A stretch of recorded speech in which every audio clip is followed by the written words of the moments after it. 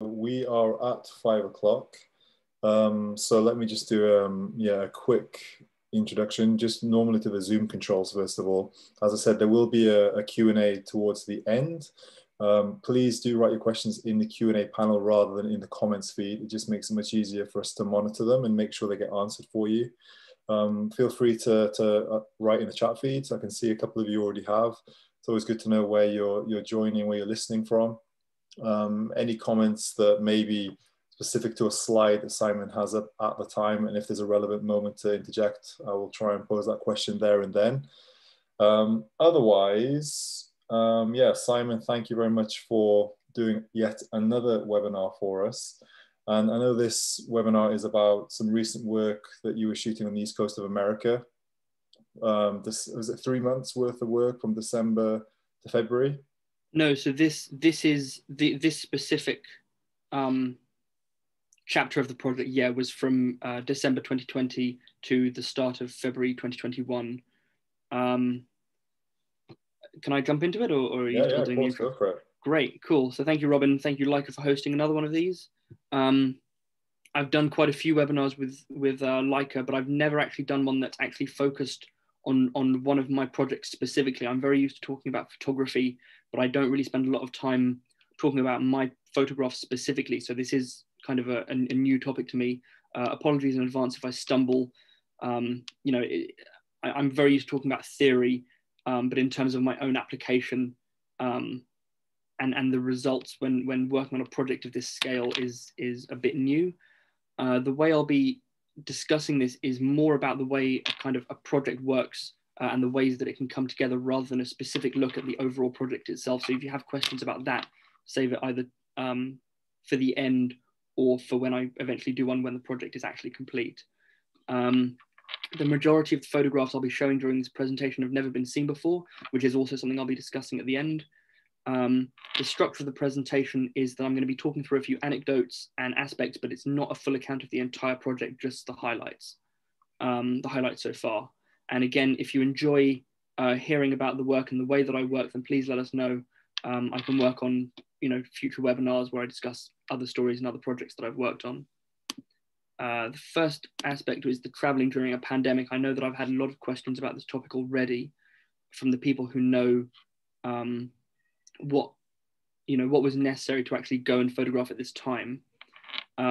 Because I traveled in mid-December 2020, the restrictions around travel and the advice that was being given was very different to the kind of stricter enforcement that followed and even continues to today.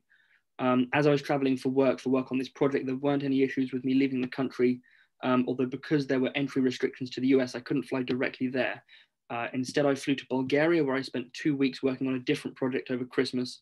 And then on the 26th, I was able to fly to the States. I had a lot of advice and help from the US Embassy in London and the US Embassy in Bulgaria and the UK Embassy in New York. I stayed in frequent communication with all of them throughout to make sure that everything was okay. It's my first time ever working, abroad during such a situation, as many people also had to navigate. But I had a lot of help from them. I also had help from the National Union of Journalists. They gave me a lot of advice and a really lovely letter of accreditation. I didn't have the resources or capacity to apply for an IFJ card at the time, but as it turned out, I didn't need one. But I did manage to set up kind of safety nets in place for emergencies. Luckily, I didn't need to use those through my trip. When it came to entering the States, I had no issues. They checked that I hadn't flown directly from the UK. And after this, I went directly to New Jersey, where I stayed for the rest of my trip.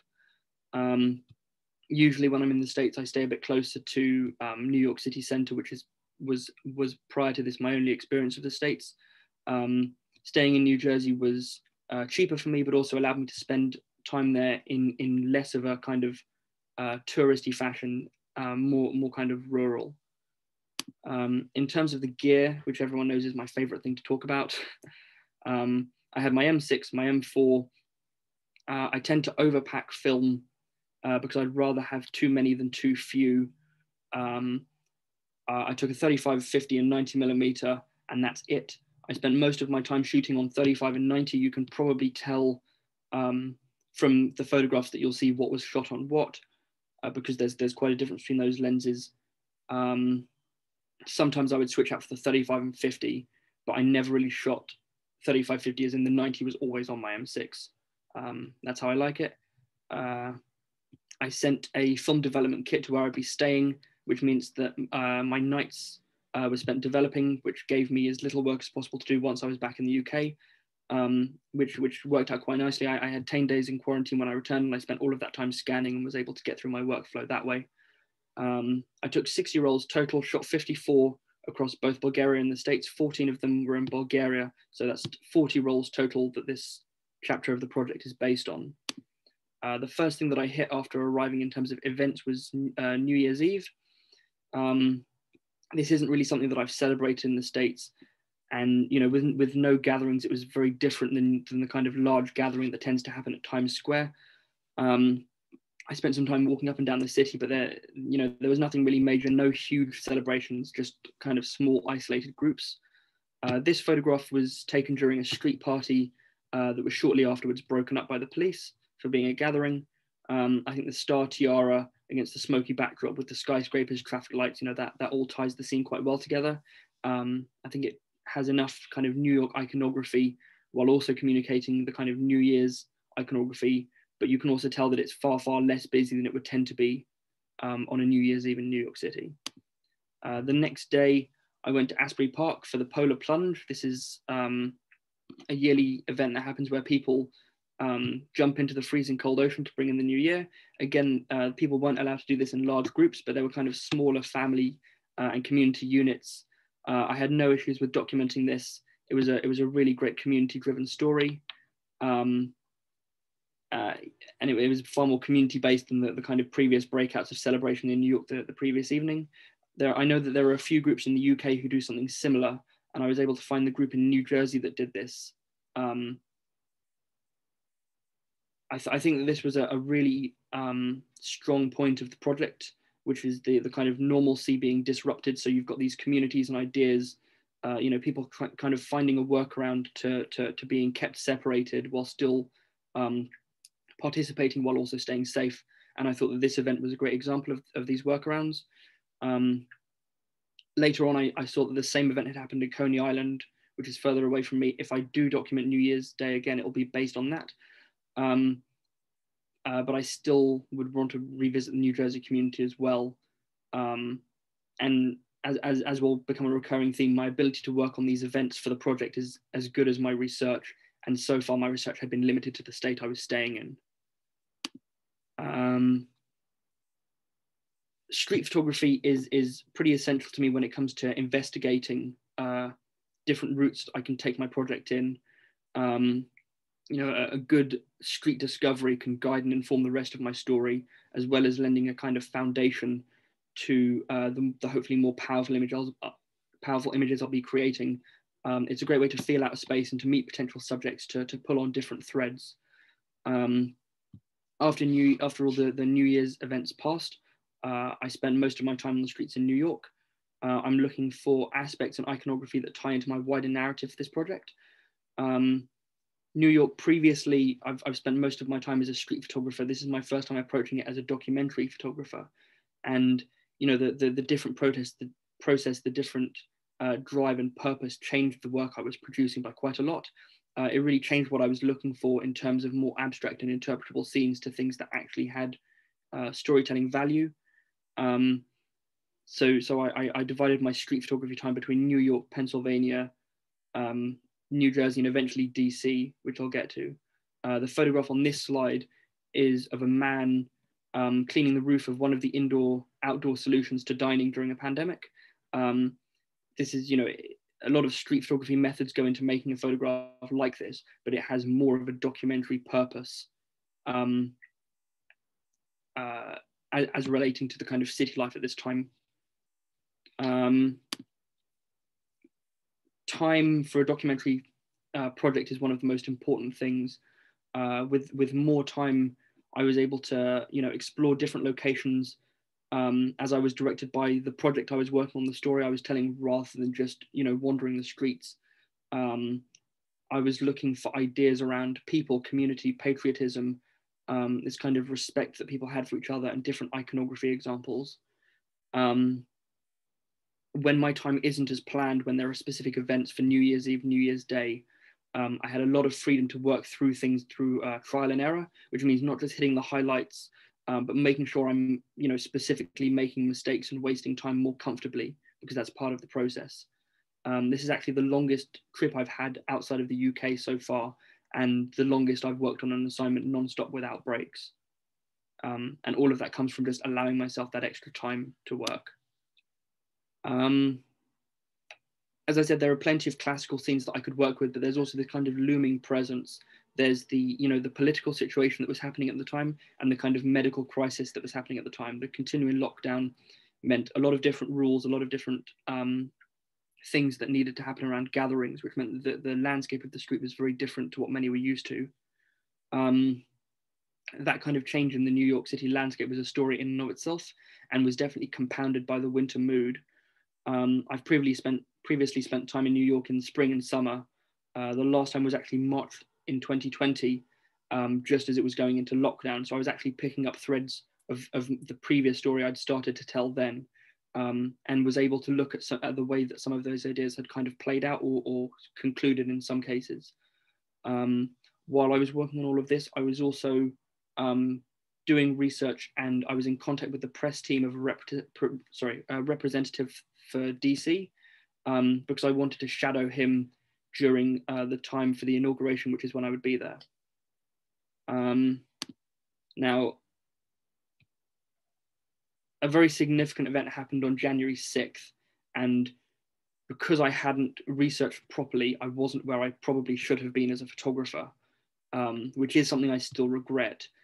There were enough excellent photographers that documented that day in DC, and it would have been a huge aspect of my project, but it changed what I was going to do when I was there for the days leading up to and around the 20th for the actual inauguration itself. Something I learned from missing out on this situation was to pay closer attention to what my peers were doing, to what other photographers were doing with their plan.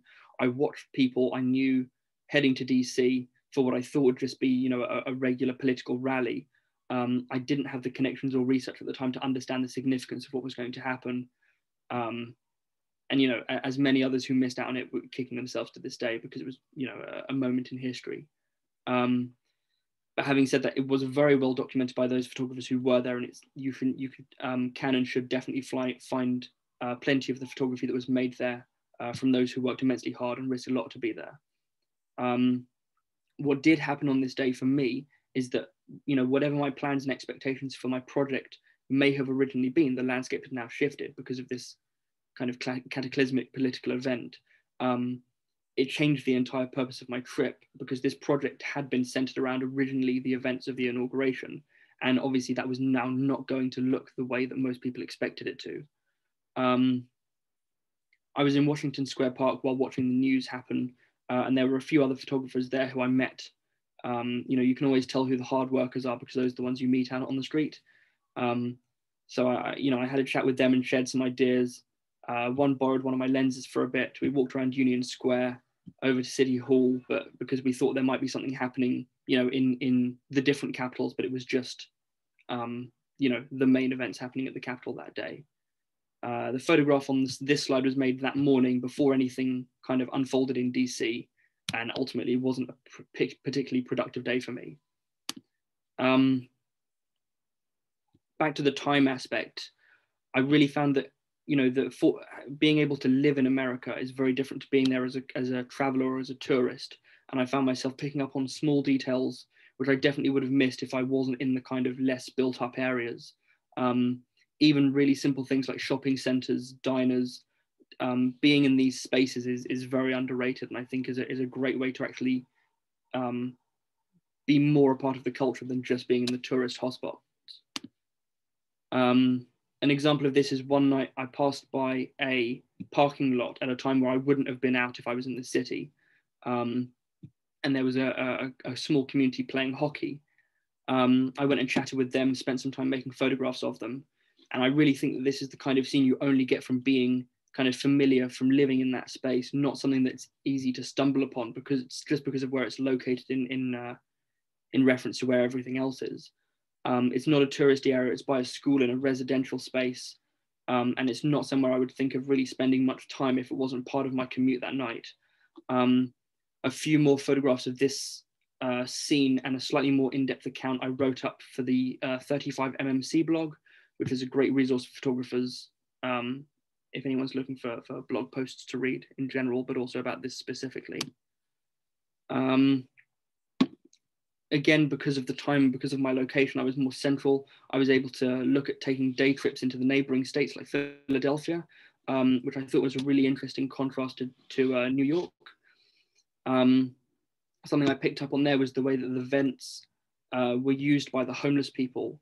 And I think in New York, you know, you see a lot of tourists using them. These are very iconic features in terms of the smoke they generate, and a lot of street photographers use them for that. But actually, you know, they have this very practical and alternative use, providing warmth for the homeless.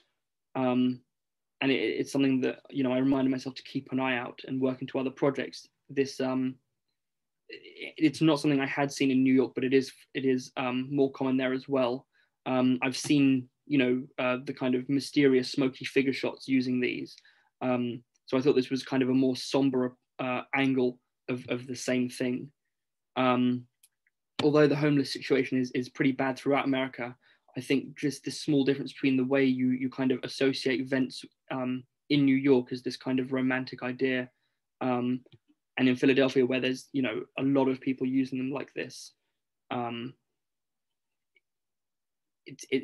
it's more on the edges of New York, you know, where the homeless will use them like this, where fewer people, you know, fewer tourists are using the vents for their smoky photographs, you know. Washington, D.C. was the main focus of my trip. The main aspect of my project that I wanted to be photographing with my time here was around the inauguration. The entire purpose behind my travel, I started my plans for this trip specifically to work on this aspect of my project the moment I saw the news break that Joe Biden had been elected.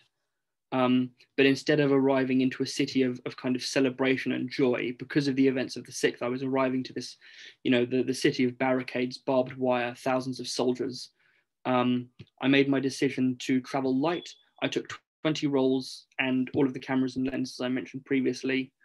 The capital hub's fairly small, so my first day there, I was able to cover quite a fair distance, just to kind of take in the new environment, feel out the restrictions, and kind of understand the terrain I'd be working in, because this was, you know, unprecedented for this kind of military occupation of usually just a kind of historic city. This photograph I took from my first day, which is troop movements. I like that they're the only thing in the scene. It's been cut off by the slideshow, but you've got an American flag at the top, which is like a spot of iconography, and you've got the kind of left commuter bike on the right hand side. I just thought this was quite a surreal scene, as most of the images I ended up shooting in DC were. January 20th, Inauguration Day itself, uneventful when compared to the 6th, but the space itself was worth documenting. There were small kind of breakouts of celebration or commiseration around the perimeter wall, which I did my best to cover. And everything I'd wanted in terms of atmosphere and iconography was really essential, with the flags, the soldiers, other members of the press, the crowds, the city itself. I walked a few dozen kilometers around a very small area just in the one day.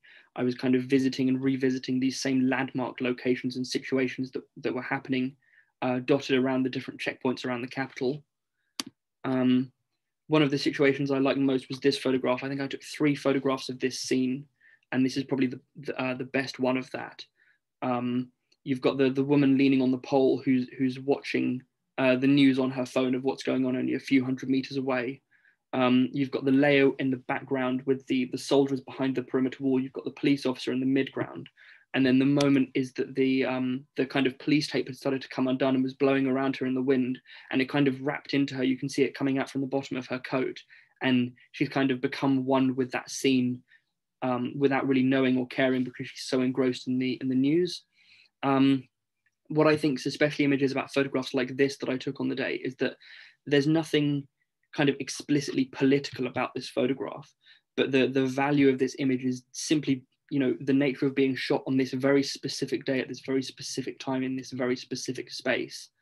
There were, you know, maybe 50 to 100 photographers that I was walking past, but they were looking for very different things than I was. And honestly, for an event of this size, 100 photographers isn't actually that many. You know, a lot of them were focusing on the kind of more pressy shots of the soldiers, the barbed wire, the celebrations, whereas the smaller kind of periphery moments like this is what took my interest. I know based on what I've seen from everyone, or from as many people that I could find from that day, is that, you know, people did come away with different things. I paid very close attention to the kind of stories that were being told, so that I knew kind of what direction I would be taking mine in, so that it was something a bit fresh. And luckily there is such a diverse selection, and luckily we did all find something different. A few other photographs from that day. This is a detail shot of a boarded up Wells Fargo, where they've left the hatches open for access to the banks, but you can see they were kind of anticipating something that day. But luckily nothing happened. I was paying close attention to the kind of small gatherings of the celebrations, and the flags and iconography were worthwhile, but it was really about the people, which is why in this photograph I focused on the hand moving through the flag rather than the flag itself or any other aspect of the character. It's that interaction between the, you know, the person and the moment of kind of patriotism and respect for their country. During the next day, so the day after the inauguration, I spent some time with that representative who I mentioned earlier. I'd been arranging this kind of day of shadowing with his PR team. This is the DC representative, Oya Owalewa, which I hope I'm pronouncing correctly. He has a really interesting role because DC isn't technically a state, so he's not really a member of Congress, but he still has this kind of representational role. He's a really lovely guy, and I spent the middle part of my day photographing him while he was working. It was really interesting hearing him talk about you know, the different things that had happened to his city in the process of you know, preparing for the day of the inauguration, and some of the things that he was overseeing and kind of planning for future events. This is a portrait of him. He's reading on something on his laptop, but the detail here, which is quite subtle, is there's this kind of line above his ear moving down his cheek, and that's the result of continued mask wearing. I don't think that this is a specific detail that I've captured before, but I think, you know, once you know what it is, I think it says a lot about the context this photograph was made in. And as I joked before, you know, I'm not one to go on about gear, but this photograph was made with a 90mm Apo lens, and, you know, without the micro contrast that offers, this kind of detail would probably be lost because it's quite subtle. So yeah, my favorite lens, to those who don't know that already. After my time with the representative, I walked over to the field of flags, which I now had access to, whereas previously it had been blocked off because it was, you know, in the middle of the perimeter wall. I spent a lot of resources documenting this space because, you know, it's for those of you who don't know, it was a kind of landmark that was set up. Each flag represents, you know, the people who couldn't make it to DC because of the pandemic. So the way that the flags were representation of the people and the kind of symbolism of that. And then what was happening was people, the kinds of residents who lived nearby now had access to this field, and they were walking along kind of picking the flags out of the earth. And eventually they did pick it clean, so there were no flags left. And watching this kind of almost like a live performance art, but not really, because it's just people doing what's natural, is kind of they're taking, you know, that piece of themselves from this space. The Field of Flags was definitely one of the icons of the inauguration. And there were so many photographs of it, you know, in its glory, but what there weren't so many photographs of was the process of it being taken down. I was lucky with this in that I had access to this space. It was a very limited situation. It was a very limited amount of time. It was maybe, you know, 2 or 3 hours before all of these flags were gone. And I was doing my best to take full advantage of that. As the locals were coming in, taking the flags, you know, whether they were taking them as souvenirs or as a piece of history, but you know, I saw it as they were taking their own American identity, you know, and I'm sure the ones who sold them on eBay, we won't talk about those. But it was an incredible space to be in and to photograph. And the images that I have from it, although I did make a pretty big mistake while photographing this, the images that survived are fairly decent. For this project overall, the American flag is an absolutely critical piece of iconography, especially in the way that it relates to kind of patriotism and the American identity. So, capturing the symbolism here, I'm really happy I had that chance. This frame is of the National Guardsmen coming in and kind of, they would gather, as many armfuls of the American flag as possible, but then some of them would also try and get their own state flag, because there are, each state has its own flag. So yeah, this photograph with the layers of the officers, just the number of flags that this woman's gathered, and the fact that she's gone for her own state flag. She's got a few maybe for family members to give them out to. I thought that was quite nice. I thought the body language in this photograph was quite interesting. She's kind of walking along like a combine harvester, just picking them up as she goes. And I like the way that the kind of movement. I like that she's got her phone in her hand, because this is all about the broadcast of this situation that people were finding themselves in. Later on, I visited the monument, and again, this is more than just about photographing kind of touristy photographs, but this is about incorporating the situation itself, this kind of changing landscape, the presence of the military force, which meant I was looking for a way to photograph the National Guard as part of the landscape, not separate from it. The photograph on this slide, I think, is my best example of that. It has the layers with the foreground soldier who's deliberately out of focus. As far as I'm remembering, this was at f/16 at 90mm on HP5 pushed. He's out of focus, but it's clear enough that he's there. The icon of him, of the gun, of the head-mounted unit he has. He was about a meter away from me so that I could fill the frame. Then I incorporated the monument at eye level by crouching down, tilted a little bit so that there would be people in the kind of triangle that's made by his gun at the lower half of the frame. I have my issues with the image if you really have to pick it apart, but it is one of my stronger ones from the project overall. And I think it's definitely one of the more iconic images I've made to date, just because it contains such, recognizable icons. What I also like about this is that it is so much, on the edge of being just a tourist photo or a street photograph. You could imagine this photograph taken and instead of the guardsman, it's just a different silhouetted figure, and it would have the same aesthetic, but this military iconography being present, the barrel of the gun extending over the people, that's what sets it apart. The value of street photography is in practicing, seeing the potential of this photograph, and then putting it into practice in this documentary setting is the real application of those techniques.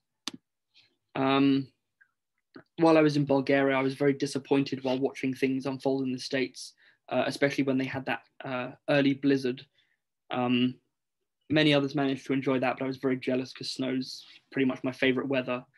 As time went on back in New York, it returned to those kind of icy conditions. At one point, the kind of real field temperature was -16, and that was made a lot worse by the kind of wind tunnel created by the buildings there. On that day, the rubber of my shoe actually cracked all the way through, which this on the left is a photograph of. That's since been replaced, thankfully. But during this kind of very cold conditions with no snow, I was able to make some really interesting still lifes, which I don't normally do, of these artifacts that had been, mainly rubbish that had accumulated in puddles, which had then frozen over. I thought there were some really poignant ideas to be found in these still lifes, especially as, this idea of things being preserved in the ice is I feel close to what I'm doing with photography in general. So there were some nice poetic images I could create with that. The newspaper photograph on the right of this slide being one of them with the, it's got the headline, you can read what's going on, but it's also got this kind of frozen, morbid feel about it. A few days after I took that photograph, the East Coast was hit by Storm Olena, which meant a lot of snow, which was wonderful. The conditions were actually absolutely incredible. The deepest snow I've ever been in, even the worst conditions we get here in London are nothing compared to what they had there. Initially, this meant I was trapped in New Jersey, so I was spending time in that area. As soon as the NJ transit system opened again, I was able to spend as much time in New York as possible. These photographs are both taken in New Jersey, in the local area where I was staying. On the right, it's a birdhouse by a lake just as the snow is beginning, and on the left is a man digging out his car. One of the photographers I'd met on the 6th, Paul, tipped me off that there was going to be a huge community snowball fight in Washington Square Park. So I arrived quite early to that. My method for shooting that was one camera, a 35mm lens, and HP5. It was a lovely overcast day, so I was able to meter once and work with those settings in the same. I zone focused throughout the whole thing and, ran around a lot. It was quite a difficult condition to work in. Everyone tended to target the press, which I find, whether it's a harmless snowball fight or more aggressive situations, but it was nice in this situation. I know that all of the photographs I came away from this that are any good, I worked hard for, and there are a few that I'm very happy with, so the payoff there was really nice. I haven't shown my favorites from this snowball fight anywhere other than in print so far, which is something I'll be discussing at the end.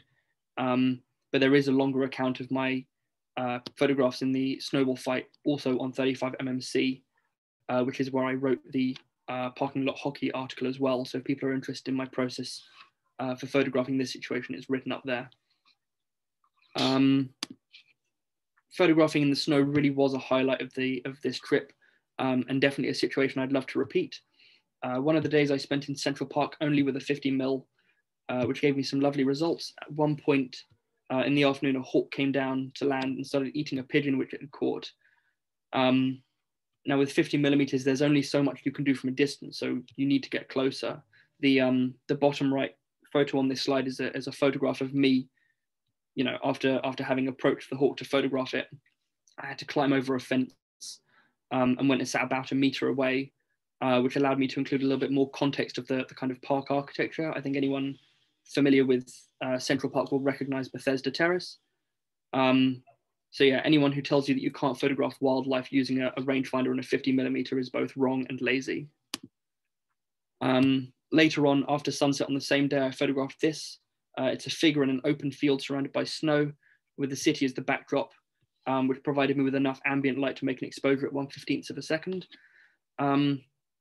Photographs like this on the surface level are, it's a nice aesthetic street photograph, essentially. It doesn't really have a lot of storytelling depth or potential to be included in my project, until you realize that there's actually something terribly wrong, and it's not especially subtle in this photograph. But it's only something I realized when I looked at this photograph later on, blown up larger, is that just the sheer number of lights that are switched off. This is New York. This is the city that never sleeps. In all my time in the city, I've never seen it with this few lights on.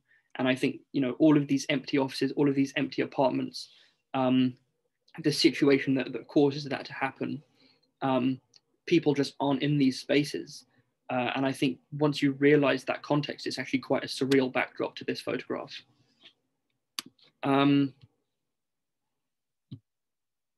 Working with curation in mind for a project, for a project like this, where I kind of have an idea of where I want it to go, I'm always taking my time to curate. I'm always thinking about my images as drafts and how they're going to be presented in print. The photographs that I've shown here and the rest of the photographs in my project are the result of an approach which isn't just taking the world as it comes at me, but it's a more careful and more decisive application of my time. Even though earlier I said it's about wasting time, that's a decided waste of my time, if that makes sense. Even if the decision for my day is chosen that this day I'm going to be open to failure, it'll still take the project to where it needs to be. As I'm working, as things are unfolding, I have the context of what's happening around me. I know I have the context of the images I've photographed during previous trips. I've got images that I know I photographed during this trip, and I know that there are images, there's the potential for them, which I know are going to be important, which means that when I'm walking around, I'm able to identify this potential in the scenes I would otherwise walk by. And the value comes from this understanding of the way that I'm working, when it's going to be presented in print, which means I'm looking for ideas to be paired with other ideas, not necessarily images where, every single photograph can be aesthetically strong and independent of anything else. The whole point of a project is that these images aren't independent of each other. What I'm ultimately working towards with this is to produce a narrative which has this kind of organic and logical flow from one image and one page to the next, but while still designed around the narrative that I'm piecing together as I go. This means that as I'm working, you're working with the hindsight of the work that you've already produced. And this, you can do that in reference to things I've discussed in previous webinars like diptychs. You can do it entirely organically with one-offs. But importantly, what it means is that you're not looking at these things as separate situations. It means that the snowball fight in New York is as important to the project as the soldiers in DC and as the hawk in Central Park. It all becomes part of this narrative. I think that the best part of documentary storytelling, which I think separates it from the kind of reportage photojournalism, is that I can take, a step or many steps backwards away from these kind of high energy breaking news type stories and examine these things on my own terms, not needing to respond to breaking news quickly while events are still in motion. Because, if you photograph a story and you're fixated just on that story, you're going to miss the context, you're going to miss the detail. And that's what I was spending most of my time trying to pick up on. Sharing my photographs from this project. Through the presentation so far, I've shown a selection of images which I think are kind of decent B-roll or transitional images, and only a couple which I think are going to be these kind of breakout images from the project. The more I'm working on these kinds of projects, the more I distance myself from sharing huge amounts of work online, even when it comes to the kind of educational settings like these Academy webinars. I probably have given away too much during this presentation, but even then it's not the entire thing. It's only a few days worth of images from the overall project, which realistically is a few years away from being where I want it to be. I haven't shown the best images because those are reserved for print. And hopefully as the project continues to grow over time, the best are yet to come. The photographs that I've shown so far are representative of the project so far, but without the sequencing, without the accompanying write-up, they're just photographs. But I imagine that's what many of you are tuning in to learn about. I think it's necessary to share some of what it is that I'm working on because it does maintain my ability to work on these projects. What I've done specifically for this one and something I'm working on for others is to publish a short run of a selection of 31 images in a 36-page zine, which is currently available as this kind of digest style publication, which I have here. The funding from these will go towards this project and others. I find that part of photography and part of the photography community is the need for this kind of mutual advocacy when it comes to projects, which does mean sharing work, not necessarily holding back everything, even if it's a sneak peek of what's being worked on. I think most people do this on social media, but I think there's more value in keeping it exclusive and in print so that there's an intrinsic value to enjoying those photographs in the body of the publication itself. Even of these 31 photographs I have in print, I haven't shown the majority of them. I think only 1 or 2 of them appeared in this presentation. So there's still surprises remaining for the project. For example, I think the photograph where it was the woman who's kind of wrapped with the police tape in DC, there's an alternate frame in this. So compared to what's actually going to end up in print, I still leave the best. You can find a link to that digest if you're interested in my Instagram bio. My Instagram's @SimonKing_V. What I find important that I haven't done with this project, which is essential, is to just throw these images away by sharing them on social media. It's very, very different to present these things in this webinar format or in an article than to use a photograph as social media content.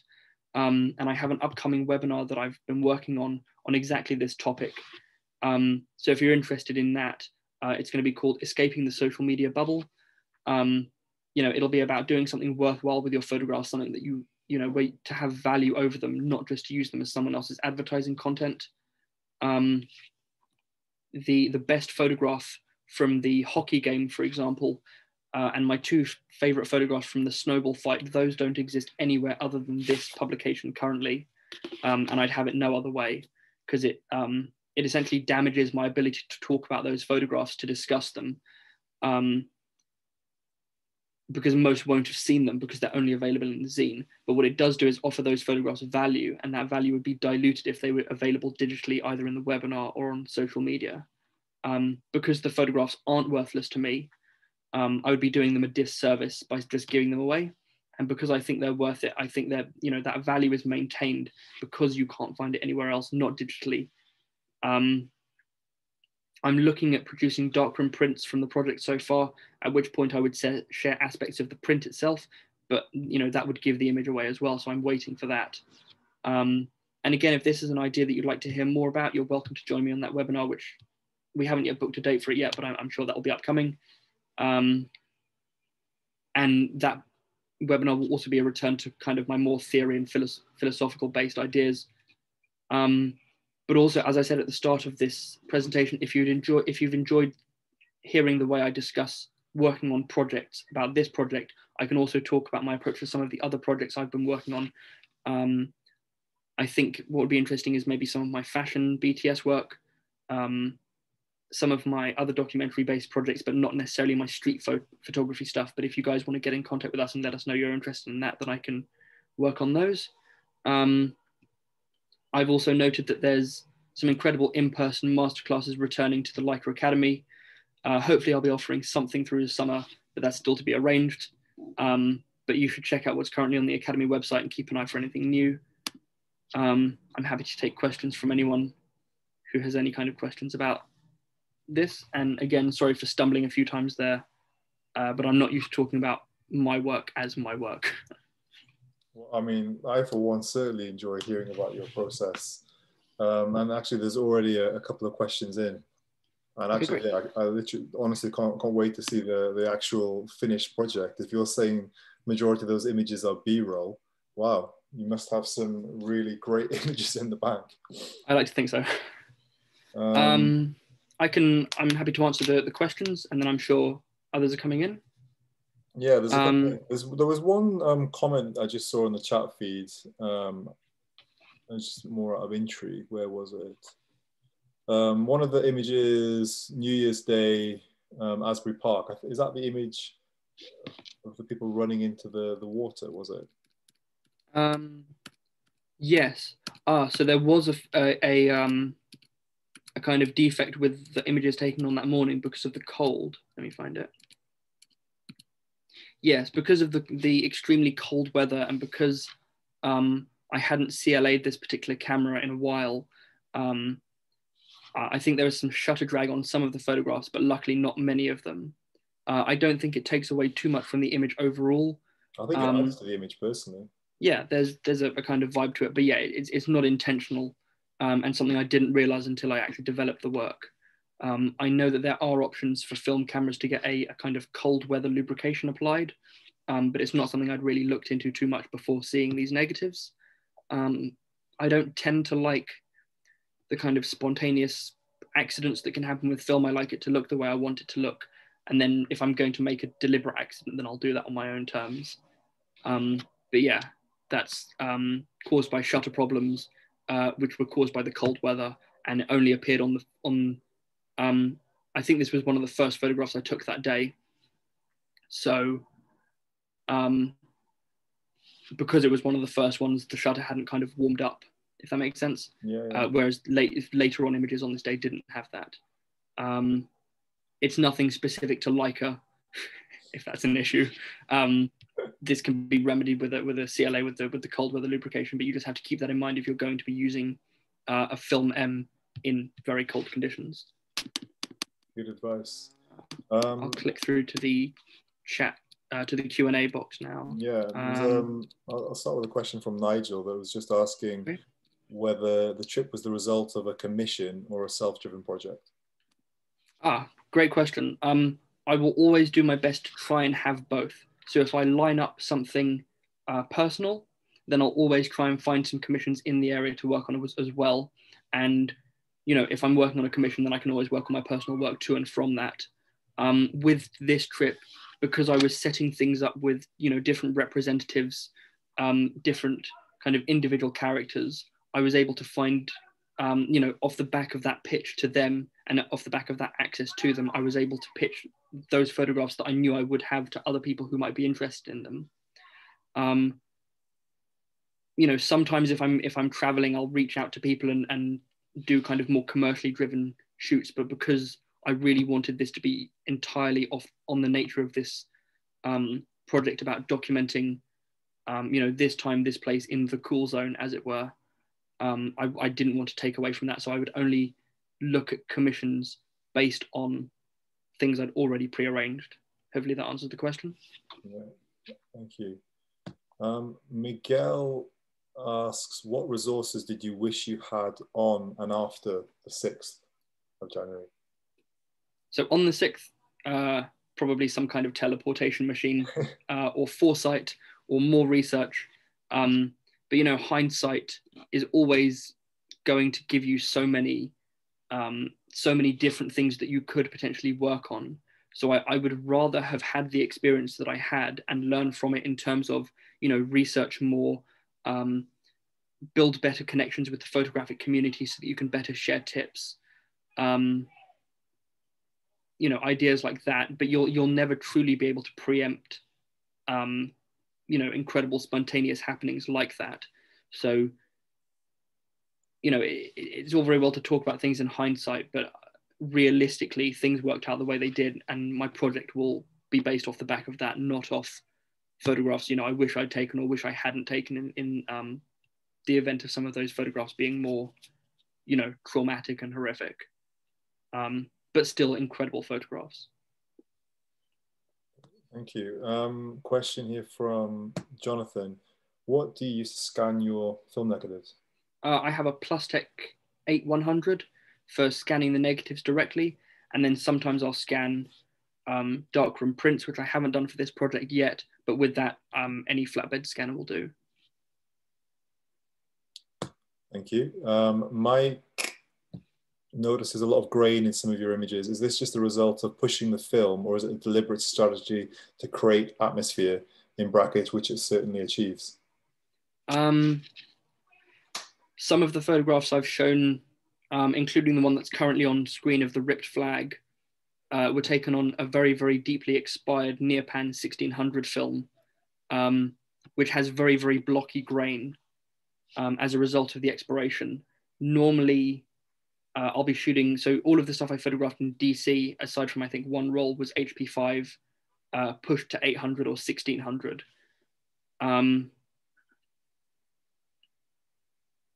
Grain as an aesthetic decision isn't one I tend to make.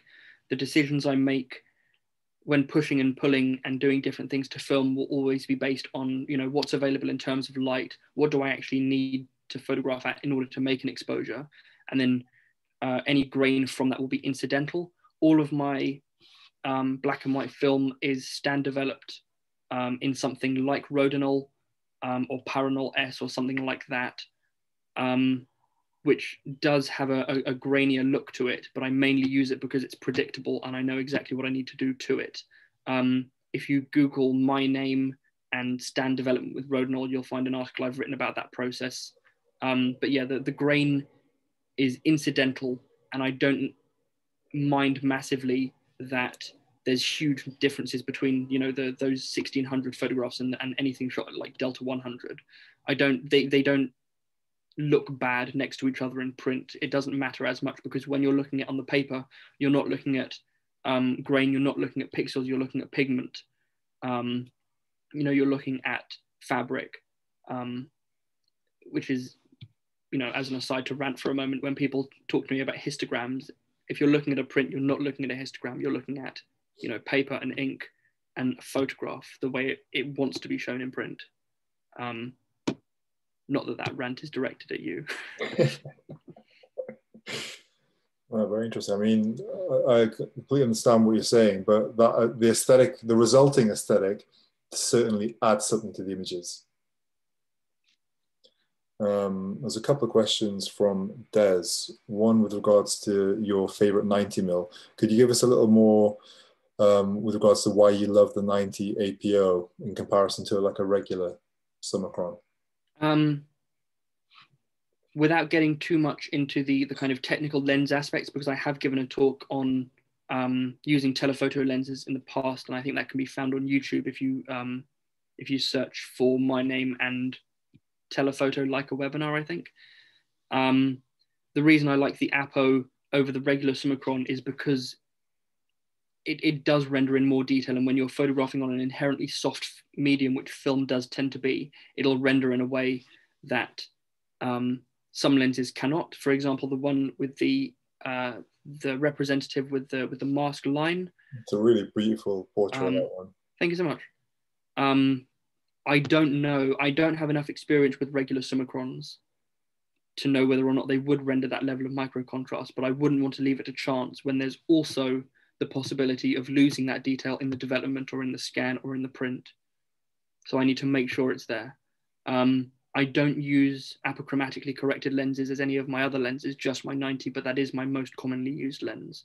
I think, Robin, if you have any input on the difference between apochromatic correction and non for the options of Leica lenses, people might be interested in that. Well, yeah, I mean, basically, it's just backing up what you're saying. It does pick up more contrast and micro contrast than a non-APO lens would. So yeah, just to back up what you're saying. I also think that because apochromatic correction is more of a thing in color photography, because people find it prevents kind of red and purple fringing, to use it in black and white settings is kind of an odd choice to some, but actually that red and purple fringing can still happen in black and white. It'll just look like a glow. I don't so much care about that glow because I stand develop and I tend to get a glow around highlights anyway. But if you do photograph in color, either digitally or in film, then the apo lenses would be something to look at if you really want kind of the finest detail available. It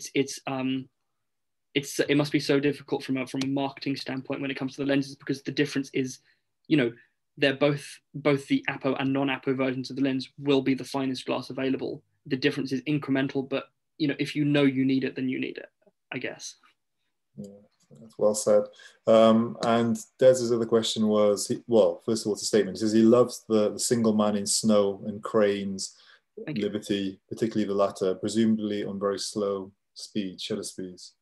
The figure in the snow with the light, I think that was either at 1/8 or 1/15 of a second, and I was shivering, so it is slightly out, but it's clear enough, and that's what matters, you know. Again, the kind of paradox of using the sharpest lenses available, but while also not really caring that much if things are actually sharp. But again, when you're looking at these things in print, as long as they make sense, as long as the atmosphere, as long as the feeling is there in the photograph, then that is all that matters. The photograph of the Statue of Liberty was taken on a higher shutter speed because of the sunlight, but I did like the, where's that one, this one? I liked the sunlight poking through because of the kind of brighter future statue looking towards it kind of feeling to it. But no, this was a definitely either 1,000th of a second or 500, you know, stopped right down. Great, thank you. Nigel's asked, can you talk about why you chose to shoot your documentary work on film? I shoot all of my work on film for many reasons. When I say all of my work, I mean all of my important work, all of my commercial work I shoot on digital because the turnaround time needs to be faster. For projects where I'm investing my life, you know, which the best projects will be, I want the result to be something, first of all, physical, that I can keep and that I can keep track of in terms of a physical file, because I don't think that there's a proper digital storage solution for, you know, even if I'm shooting as many digital files as I am film, I like to be able to find those things physically, have them marked out, than to go in a folder of a folder of a folder and find some file name which is already a backup of a copy that was copied off the SD card originally. You know, it loses something along all those copies. You know, I really think it does. It also forces me to think in a certain way. It forces me to shoot in a certain way. And not necessarily a way that is kind of aesthetic or even bound by the limitations of the quantity, but more, you know, I'm focusing on what's in front of me. I'm not focusing on my camera. I'm not focusing on looking at the photograph I just took. There's only ever the next photograph. You know, I can't think about what I've made so far that day, which means that I could lose everything. But as long as I get that next shot right, you know, that's something that film gives my workflow. And yeah, many other reasons. But I think, again, I've written a lot of articles on this, but I'm happy to do a webinar on this topic if people are interested in it. Well, so actually, it's interesting that you know, Leica brought out the MD camera, Mm. which is kind of a step to get a digital camera back towards the philosophy of film shooting, which is kind of in a way something that you were just touching on. In terms of the being able to focus on the photography, not on the Yeah, camera, yes. In terms of the physicality, we can argue about that later. yeah, sure. um, but what is lovely is that, you know, nothing's replaced the MP and the MA options. It's not like the MD came in and said film's no longer anything, because then I think you would lose a lot of, you know, people who are interested in Leica because of what it offers to, you know, the very specific purpose of documentary photography on film, because they are some of the finest tools for that. Yeah, thank you. Didn't mean to bite at you, Robin. Not at all. No offense taken. I mean, for me, they're just two very different mediums. Mm. Anonymous attendee here saying, how did you go about choosing the paper stock in print your project onto? The answer to that is experience and samples. Whoever you're printing with, I use a company called Mixum, who are great. They print almost everything I would want them to. What they don't do is very, very large, like A2 sized big books that you have to really like work on, but I'll bully them into offering that to me.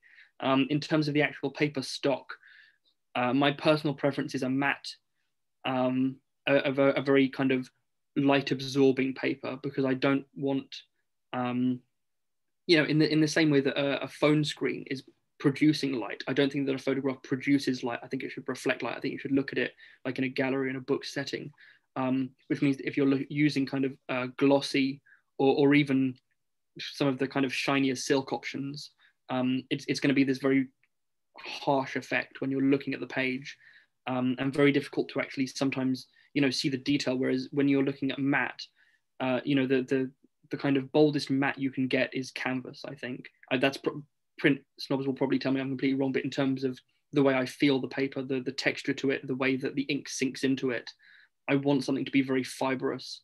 And that's personal preference. You know, if you want a very shiny, if you want to print on metal, if you want to print on tin, all of those things are open to you, but I think you have to go through practice, you have to go through experimentation to find out, okay, you know, this photograph of a landscape doesn't really work on, you know, 300 GSM Xerox, but it does work fantastically on, you know, a very thin paper, just because the light does shine through it and you can see more detail that way. There'll always be something specific to the way you want to see your work, but never make a decision based on print, based on what someone else does. You know, you should always do test prints. Good advice. Question here from Ian asks, when you embark on a project or idea that may last for a number of months or even longer, do you try and have a full or complete idea of the areas you wish to cover from the outset, or do you go with it and keep flexible? And if the story then takes you one way, then do you go with it or try to stick true to the initial plan? That's a great question, and almost entirely answered by the way I formatted the webinar, in that this wasn't, you know, I didn't have a clear picture of what was going on. I just knew that I needed to be in America for the inauguration. That was kind of my fulcrum, you know. Everything else revolved around that.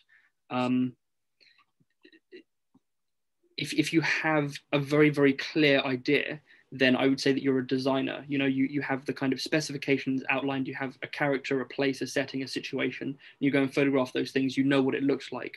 There's not really a lot of artistry, and there's not really a lot of potential to dedicate years, because, you know, if I'd started working on a project 2 years ago, which I have done, that would be affected by the, you know, the global pandemic situation and political situation, and interpersonal situation that causes. You can't account for that. So even if you have the best idea of what you want to cover from the outset, it will always be thrown back in your face. I think that the most effective way to work is to have an idea of a beginning of a story, you know, a thread that you're going to pull on. And then in the course of unraveling that thread, you'll find others, you'll find branches, you'll find, you know, things that take your attention. You know, maybe you'll find new projects, maybe you'll realize that your original project actually is something else, you know. But I don't think that it's necessarily the best thing to decide on a project, shoot that project, and then have exactly what you expected. Because if you do that, then you haven't really learned anything new, you know, if you meet your expectations. And I also think that if you're going to do a project for months, which I would still call a short-term project, I think that the long-term projects, which take years to really watch a situation unfold in an organic way, to watch over years, you'll never know what's going to happen next. And I don't think it's worth spending years on something where you already have the answers. I would only direct years or months of my life into projects where I don't know where it's going to happen. Where I don't know where it's going to end up, so that when I actually do have the finished publication, it's something that people are actually interested in, because no one knew where it was going to go. Interesting. So the narrative is very much being kind of made up as you go along with the project, and also I suppose in the editing. So the narrative doesn't necessarily depend on me. The narrative depends on everyone else. You know, I'm going to put myself into situations where I decided the title of this project, which again, it didn't start with the title of the cool zone. The cool zone represents this idea of a place and time in history which is cool to hear about, cool to read about, but not necessarily cool to live in. And the reason I chose that title is because things changed. You know, it was originally going to be a project on, I really love the American identity, this kind of patriotism done correctly, not to the extreme level, but a love of what a country could be. I think that America embodies that in so many ways that are correct, in so many ways that, you know, maybe not necessarily incorrect, but just a darker path, you know? And I think that exploring those ideas is something that many people are doing, but I'd like to also have a look at my own ideas, which means that I'm going to put myself into situations where I see those things on display, where I see these communities, you know, advocating for each other, where I see these icons and how they're used, how they're displayed. And then when I look back, I'll then be able to piece together and go, okay, well, here's what I learned about this. Here's how this state does this. Here's what the flag means to these people. Here's what the military means to these people. Here's how it affects, you know, people going to the shops. Here's, you know, daily life. Here's how it affects this. But you have starting with an overarching theme, even that will be, you know, even that can change course, you know, over time. So it's not necessarily that I'm doing anything to the narrative, but it's that process of discovery and uncertainty that I'm, you know, learning about these things, and then regurgitate that information as education to the people who are reading my publications. They can absorb something they didn't have already. So as long as things are new to me, they are probably worth being in the final cut. Interesting, thank you. What should we do next? Miguel, your accounts of DC appear to have an underlying tension, understandably so. Can you share how you navigated that setting in contrast, for example, with your more energetic accounts of London protests? DC was really, really fascinating, and I did my absolute best to try and put some of that into the photographs. There was a lot going on in terms of, you know, this space had been occupied by the military.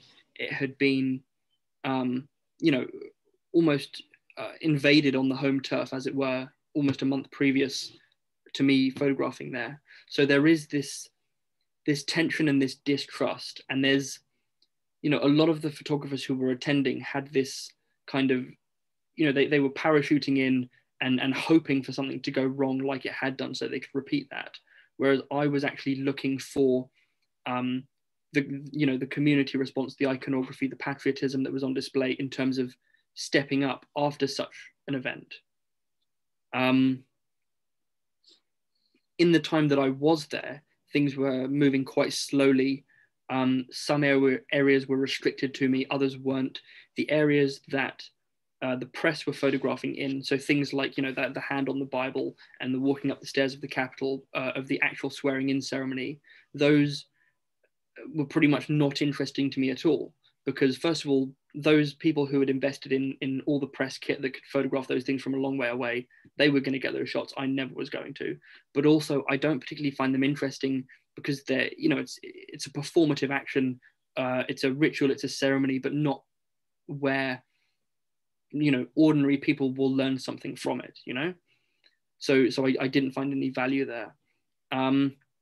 I wouldn't compare it at all to kind of energetic London protests. That's a completely different vibe where my considerations for things like personal safety, safety of my colleagues, what photographs I'm looking for, what kind of situations I'm going to put myself in to get those photographs. So those were completely different. The National Guardsmen, you know, my opinions on the military and different areas of the military aside, my understanding of the National Guard is that they're close to kind of what we have in Britain as the Territorial Army, which is kind of a more casual, more friendly-ish approach to people who, you know, compared to some of the, you know, like hardcore Marines.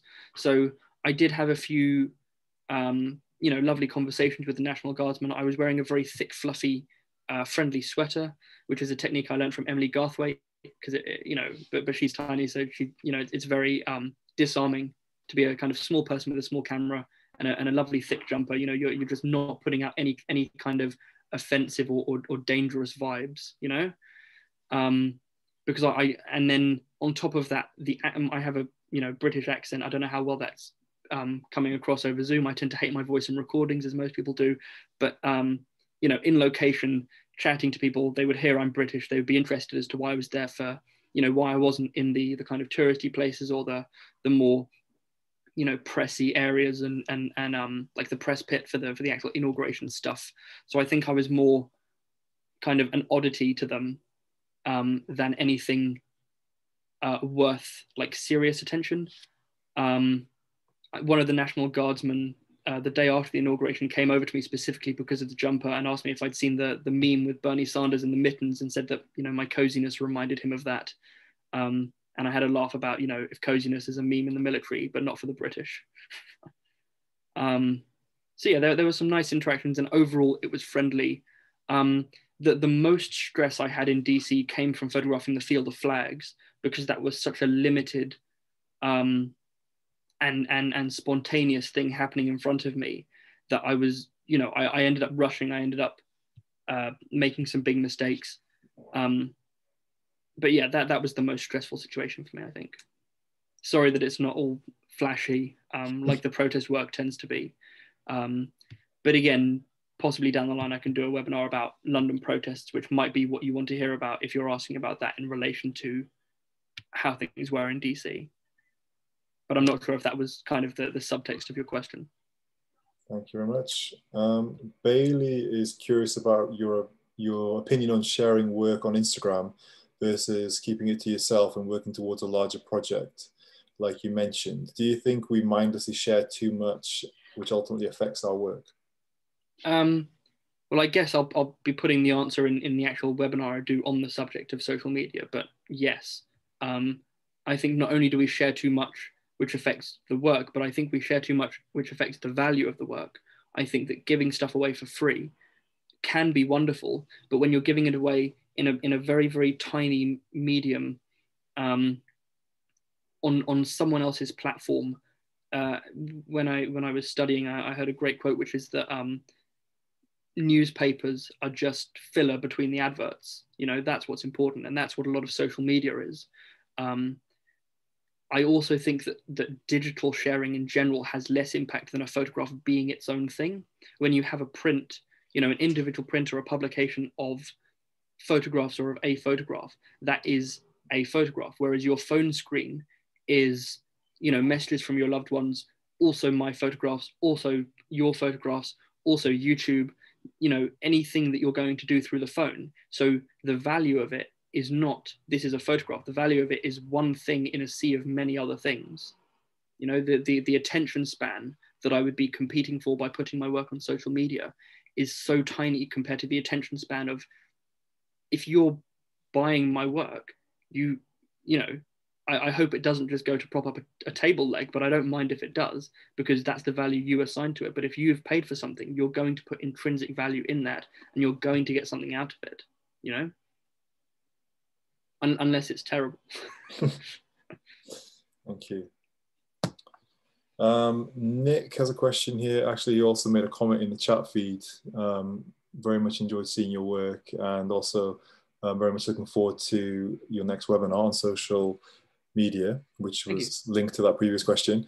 You talked about each frame connecting to the broader story rather than always having to stand alone.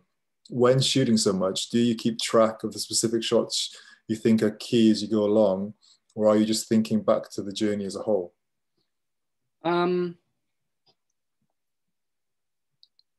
Sometimes things stand out to me, and those are the things that I will think about in terms of I can make a diptych out of this thing that I've photographed. And sometimes it's about the overall message.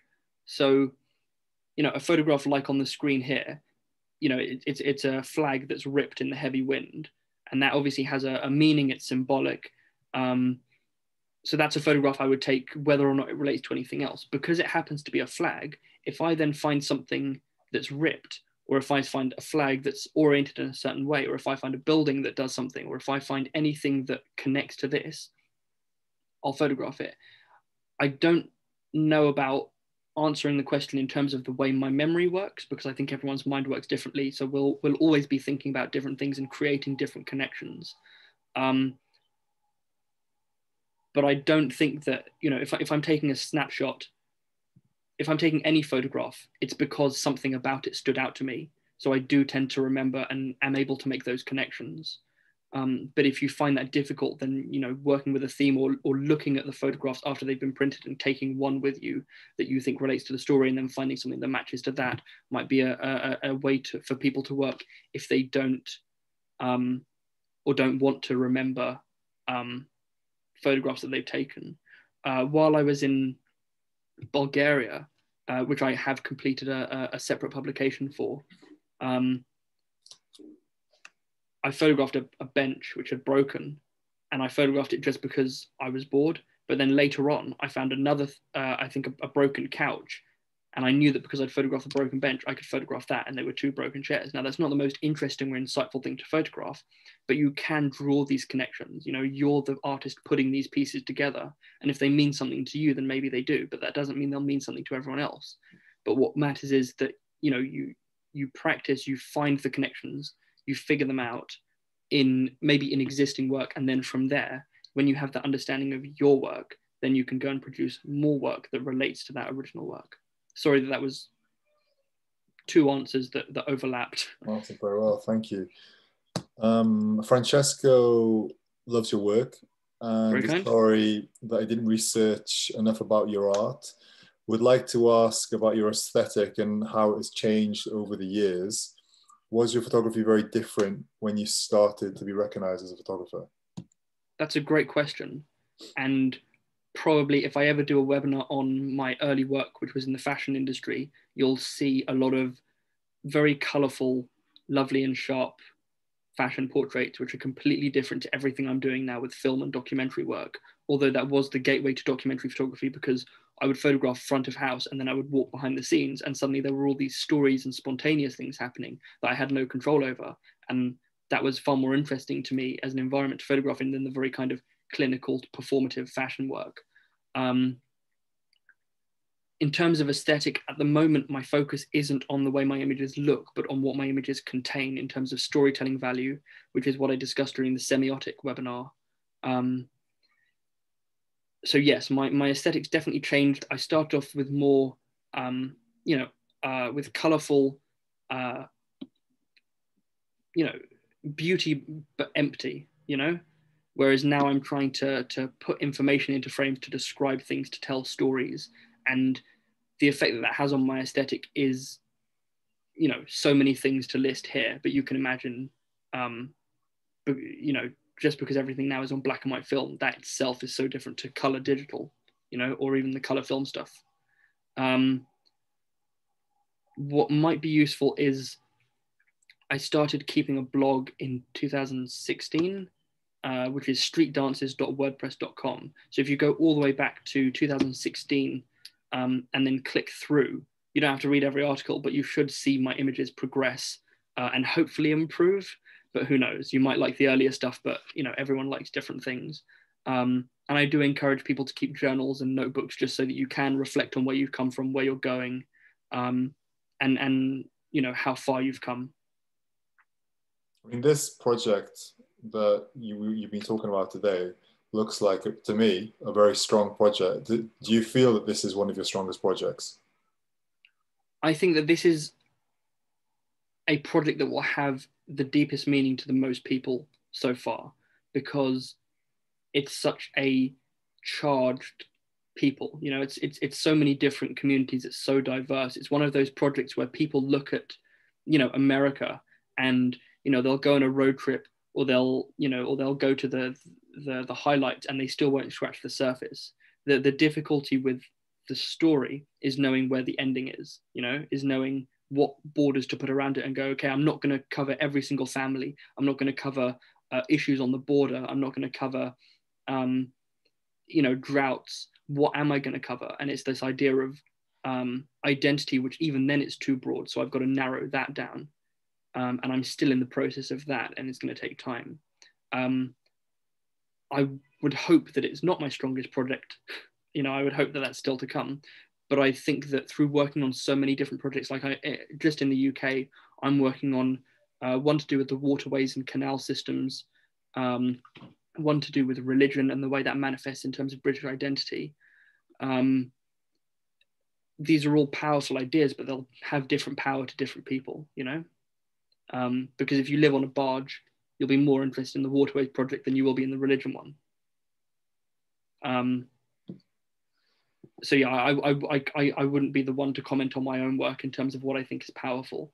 I don't even think that the powerful photographs in this project are ones that necessarily mean the most to me, just because I don't have a huge attachment to America, which means that I'm looking at it as an outsider, which is why my experience living there, and hopefully when I return to live there for longer, was so interesting to me, because I'm viewing things differently. Whereas when I look at the photographs that I make in London, even if they're of different cultures and different people, they'll still have more meaning to me, because I feel like it's more a part of my life, if that makes sense. And I think that the best documentary projects will always come from that aspect of documenting yourself and your life and your experience that no one else can replicate. Which I think I kind of touched on during the self-portrait assignment, but yeah, there it is for documentary. Thank you. I think we've pretty much got through. So if there's any last questions, please do quickly write them into the Q&A panel. Just a comment more than anything from Des here, on just kind of continuing on what we're discussing film. He thinks like a webinar would be extremely valuable. So a thumbs up for that one too. Okay, I'm happy to do that. I can discuss that with you whenever you're free, Robin. And actually, and we can pencil some dates. We were discussing potentially a film workshop, so there might be some. Oh yes, the in-person stuff. About that. That's right. Hopefully, that's something that can work out. Yeah, I hope so. Particularly as you say, things are gradually beginning to open up, and we are gradually starting in-person classroom workshops, which is great. Yeah. Well, what I can do is I can put in reserve some ideas for webinars to cover, like in the winter months when people are staying indoors more, or if there's, you know, terrible things happen and we have to be indoors, but we won't talk about that. Let's not jinx it. But I can put those in reserve, and then we can also work on the in-person stuff. But that's, you know, whatever people want. Excellent. I think that brings us to the end of the Q&A. Simon, once again, thank you so much. Yet another really interesting and insightful webinar. And as always, you've really gone to town with, you know, answering the questions to such a big extent. So yeah, thank you. Yeah, thank you to everyone who joined. Really appreciate it. Hopefully see you on another one soon. Have a good evening. Great. Have a good evening. Bye-bye.